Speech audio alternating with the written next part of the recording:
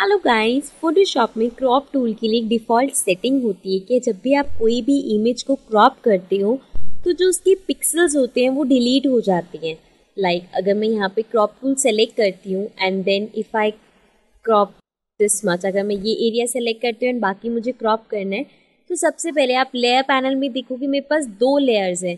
One is crop preview and one is background, और ऊपर हमारे यहाँ पे सेलेक्टेड है delete crop pixels. So now if I press enter तो आप देखोगे कि यहाँ पे अब ये एक ही लेयर में कन्वर्ट हो गई है। फाइन।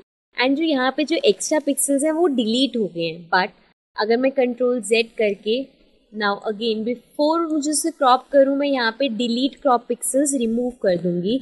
एंड नाउ जब मैं इसे सेलेक्ट करूंगी तो आप देखोगे लेयर पैनल में सिर्फ एक ही लेयर विजिबल है, that says crop preview. So now if I press enter so you will see कि यहाँ पे तो हमें कुछ भी विजिबल नहीं है, मीन्स जो पहले हुआ था वही अभी है। But if I press the move tool and मैं अगर इस इमेज को मूव करती हूँ सो यू विल सी कि यहाँ पे जो हमारे जो साथ में जो पिक्सेल्स थे वो डिलीट नहीं हुए। अब हमारे पास पूरी इमेज यहीं पे है, बस जो हमने क्रॉप किया है उसका जो अनवांटेड एरिया था वो हाइड हो गया है। मीन्स कि यहाँ पे जो भी पिक्सेल्स थे वो इस बार हमने डिलीट नहीं किए। And also you will see कि जब हम ऐसे करते हैं तो ये लेयर अपने आप अनलॉक हो जाती है और वो बैकग्राउंड लेयर में कन्वर्ट हो जाती है। फाइन। सो नाउ अगर आपको पूरी इमेज किसी भी टाइम पे देखनी है so you can go to image and यहाँ पे हमारे पास ऑप्शन है reveal all. So if I click on this तो आपकी पूरी इमेज फिर से रिटर्न हो जाएगी।